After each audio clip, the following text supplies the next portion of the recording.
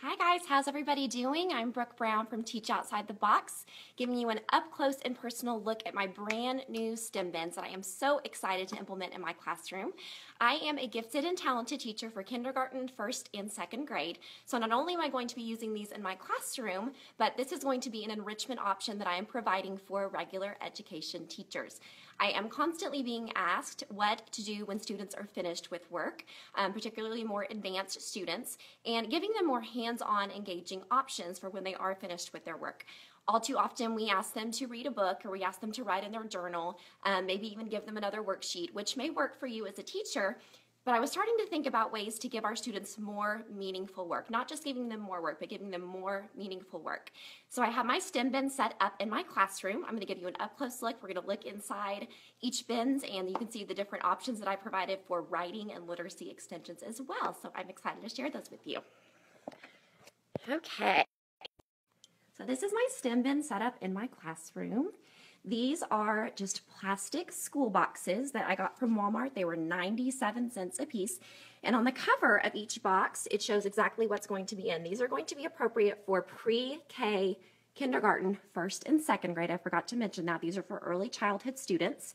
And these are for your early finishers. They are for morning work. They are for indoor recess. They are for behavior incentives. If you have those kiddos that you need to get regular classwork done and they need an incentive, STEM bins are the perfect incentive to motivate them to do their regular classwork.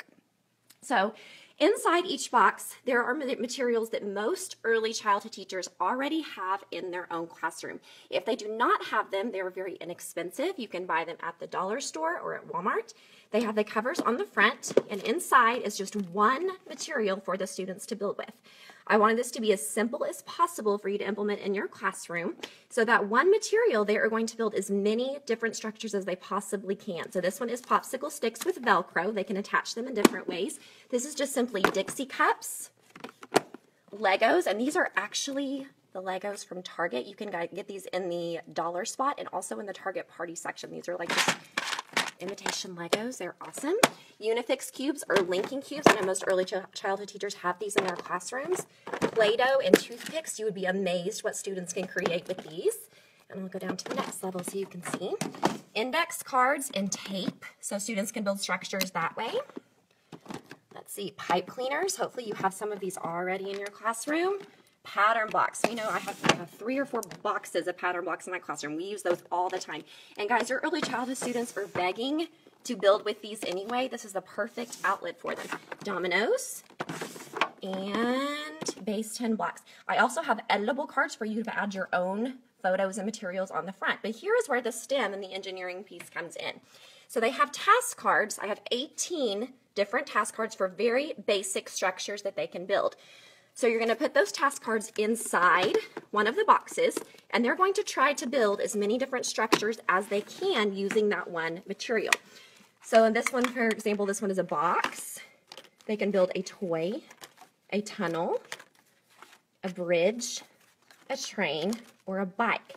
So again, depending on what material they are building with, they are going to be more challenging.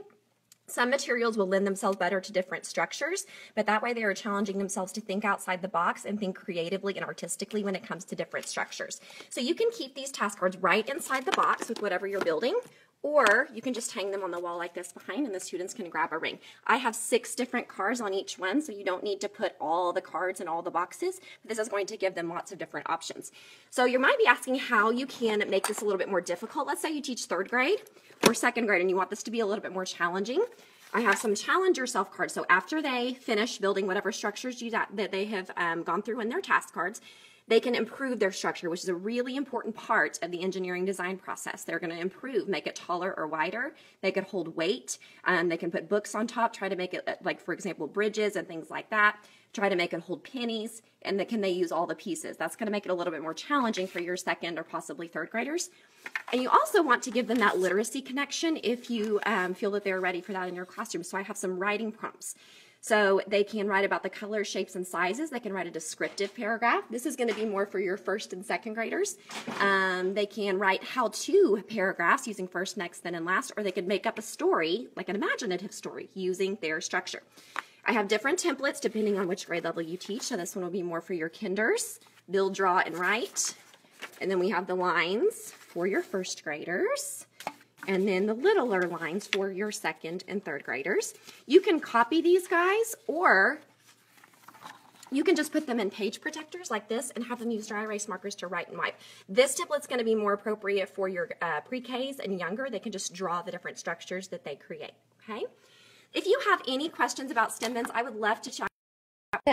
If you are already implementing these in your classroom or you have a setup, please send me pictures. I would love to share them out on Instagram and Facebook. I'm going to drop a blog post in the comments as well as a link to the product so you can read all about how I'm implementing them in my classroom, but I'd love to hear your feedback as well. Hope you guys are having a great back to school, and we'll chat soon.